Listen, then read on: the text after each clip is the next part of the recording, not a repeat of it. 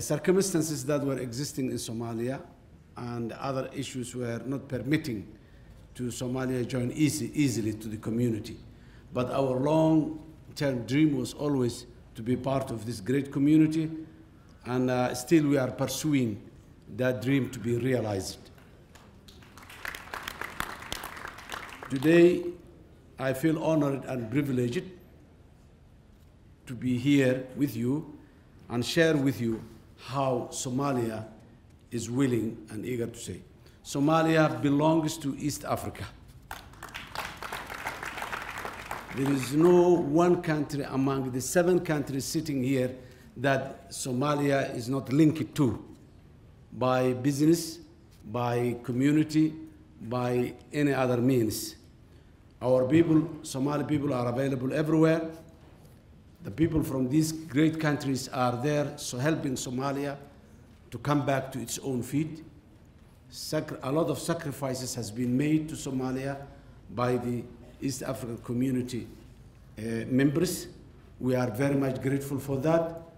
And to repay back that, we need to be part of this community. And now Somalia is right at the corner, and we believe that we have a great potential to contribute to this great community. Excellencies,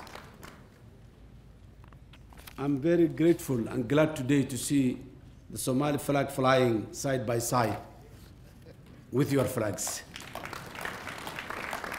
And and I hope and will remain hopeful that it will remain there for the years to come.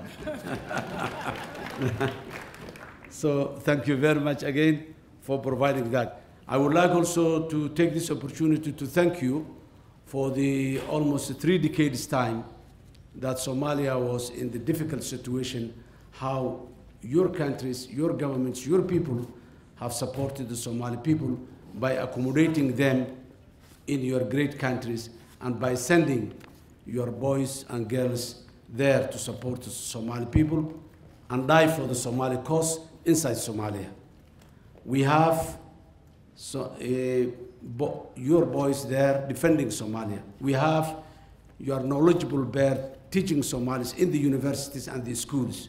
We have your doctors treating Somali people inside Somalia and of course in your country as a refugee or as many of them citizens of those countries of yours.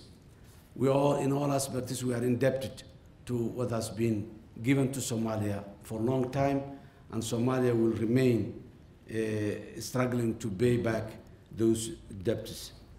As everybody else said, the future of these countries are linked together, and Somalia, we don't want it to be a liability anymore, but we want it to be a very effective and contributing country to these great nations. And then I'm here standing in front of you requesting officially on behalf of the Somali people, we need to join this great community. It will be a dream come true the day that Somalia will access officially to this great community. And when recently I met His Excellency President Uhuru, and I told the Somali people that we are going to join the East Africa community, a lot of people were congratulating me to do that, and they were telling me that this is a legacy for you to get that opportunity to join Somalia with the East Africa community and the common market of East Africa. Somalia, yes, with all these circumstances, Somalia is a very rich country in terms of all we have been discussing and all excellences have been said today. We are a resourceful, and Somalia is part of that rich land of East Africa in terms of livestock, in terms of agriculture. We are not a large population, 15 to 20 million people with close to 10 million hectares of arable land with permanent rivers throughout the year.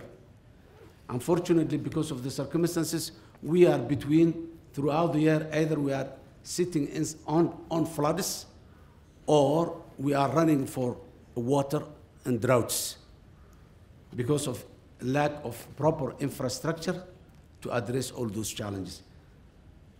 We have marine resources, livestock resources, agricultural resources, and above all, human resources, which is very entrepreneurial and very active, as you may have seen in your countries.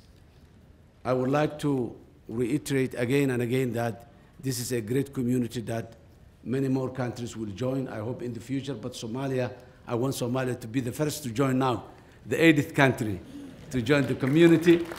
And I would like to say thank you again.